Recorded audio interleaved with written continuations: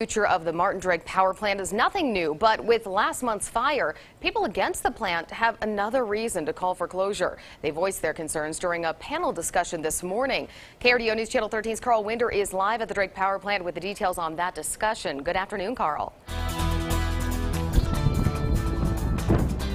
Good afternoon, Brittany. A fire forced the Drake power plant to go offline, and usually you would see smoke coming out of the power plant right now.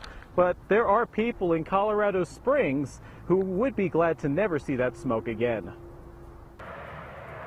May 5th, a fire at the Martin Drake power plant. For people in Colorado Springs, it's a memory they won't forget. Happened to be at her building that morning and was there, and to see the fear of everyone, all the employees there. Leslie Weiss says the power plant is a hazard after flames consume part of the plant.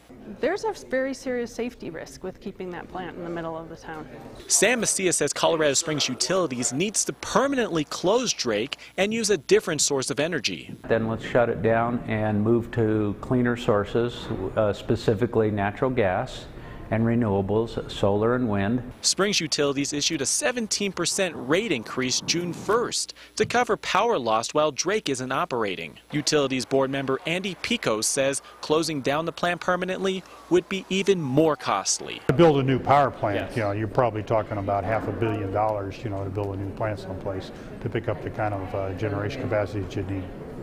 Dick Standard says even though Drake is damaged, it doesn't make the power plant useless. It maintains our electricity rates as low as possible, and those are essential parts that are necessary for continuing growth in Colorado Springs and maintaining low and acceptable rates.